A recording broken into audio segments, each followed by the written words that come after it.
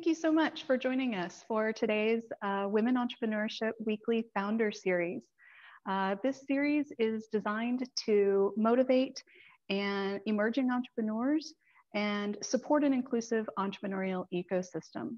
We do that by addressing the stereotypes of what an entrepreneur looks like, engaging in a dialogue about factors that impact women and other underrepresented entrepreneurs, and by creating a space with which we can listen and learn from each other. It's my pleasure to introduce you to Adrianna Cantu. She is the CEO and founder of Revealix, which is a startup company located in Austin that are innovating a number of solutions to prevent wounds in diabetic patients. Thank you very much for joining us. Yeah, glad to be here. Thank you for inviting me. Your company has some amazing opportunities and abilities to be able to help people. Tell us a little bit about the company and about your journey in starting your company. Sure.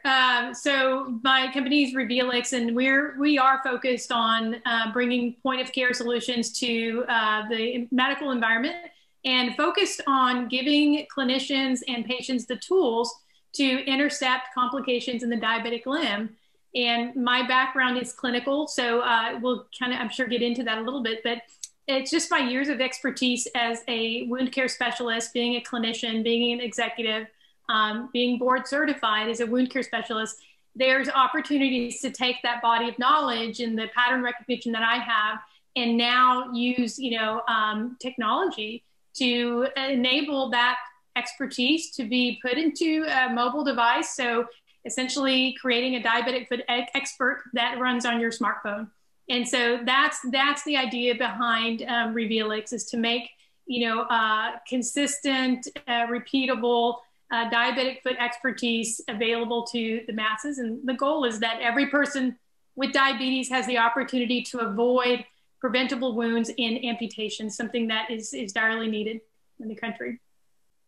It certainly is, and we appreciate the work that you're doing to help patients and truly make an impact on them. I know your background, you come from a strong clinical background. Did you always see yourself as an entrepreneur, or was there a shift that you had to make at some point, maybe to the dark side? Yeah, so entrepreneur was not a word in probably the first half of my life, so no, not at all. In fact, I think, it's really an interesting look back on my journey. I grew up in San Antonio, which is, south of where Texas State is. I grew up in San Antonio, Hispanic family culture, very traditional. I think anybody from San Antonio understands, what my Christmases look like, how many cousins I have. And it's wonderful. And I didn't, in my generation, I didn't have role models who were, other than my mother's an educator. My father had a business, but the entrepreneurial path wasn't really something I recognized. In fact, I wasn't sure what I wanted. I knew I loved science. I knew I loved, psychology. So I pursued my undergraduate in biology. I also knew I wasn't sure that I wanted to be a physician, and I didn't want to be a nurse. So I knew all the things that kind of weren't the right fit.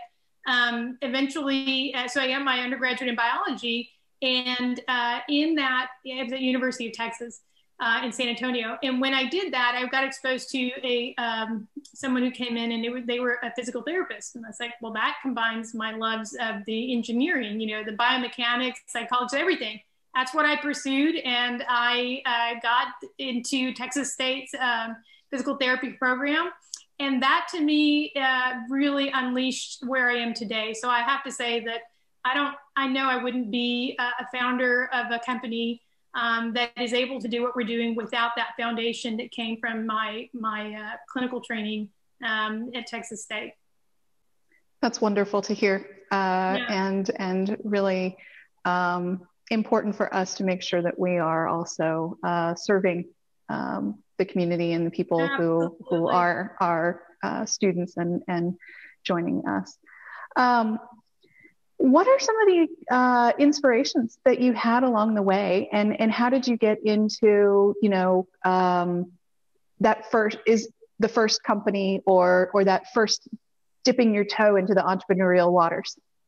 Well, so my initial foray into the professional world, and so left Texas State, licensed as a physical therapist. But even my clinical rotation was in wound care. So here I am in Austin, and I worked at the trauma center for a number of years. And so that was fantastic. You would see the most complicated patients and have no time to do really amazing things. And we problem solved like crazy all day long. So it really took I was practicing at the edge of my license, and it was thrilling. And so I loved that complexity. So this is, as I look back, I'm understanding how I got here. So I thrived on, that environment, which was high pace. You never could have a very easy decision, but you had to make them all along, and everybody somehow made progress and had an impact. I left there, went to another role. I was an early member of a startup. And I say startup now because we didn't know that. I followed my friends into this company, and there we were, the early members. And over 10 years, this is when I really started to understand how I was not just a clinician, but how my mind thought, how I loved to solve problems, and how I could see solutions and couldn't stop myself from making them happen.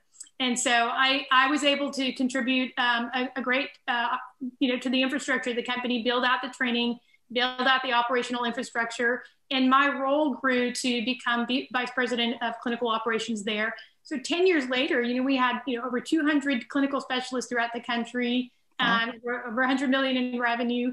And that unleashed the other side of me, where I realized I can see, problems that need to be solved, and start to put together the pieces to make outcomes that were meaningful to organizations.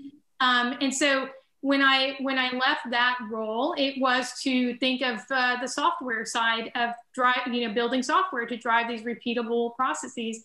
And all of that came from the years of experience and expertise that I had built in. So, our minds are incredible, and those patterns that are deep wired in that, you can now think about creating software to allow that to be replicated over and over again and drive those outcomes again through technology.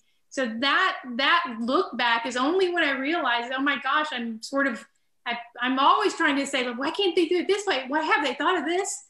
I feel like I've invented so many things that never really happened, but they were all good ideas in my opinion.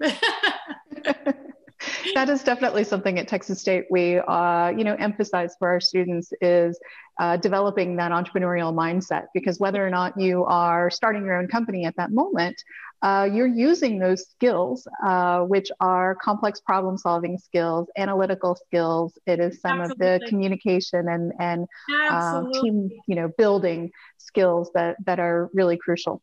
I know that you and Revealix have also participated in a number of accelerator programs like TechStars and our partner Div Inc. Can you talk a little bit about some of those experiences and what you gained from them and what? Sure. So one of the things you said was really just like to put a bright line around it, becoming an entrepreneur and being able to do what one needs to do as a founder. You cannot do this alone. And so what you want to be really great at is all the things you listed, that network and the ability to work well with others and kind of bring others into your idea when you don't have resources to compensate them. So it really comes down to getting people to buy into your vision and understand and have that base of credibility that this is something that can be done. Here's what I've assembled. This is what the opportunity like. Here's the business, outlook. Here's the vision, and here's the why it makes sense in the market today. So being able to sell that and recruit, people is how you start to make, mini milestones, make the milestones start to tick off. And being able to do that enough helps you get into programs like Div Inc., who are there to support underrepresented founders like me and help me kind of gain that third-party validation that also shows that not only does Adrianna have this idea, does she have the credibility, has she been able to show proof of concept, recruit some of the other people around her, but we think that this is the type of company that with just a little extra resources, we can help them get even further. And so being able to get, pulled into those accelerated programs has been immensely helpful, because they gave me access to a broad network of partners that have each contributed valuable insight, mentoring, and introductions that are just the currency for a startup. Techstars was the same thing. The Techstars is one of, I think it's the top 2 accelerator in the country.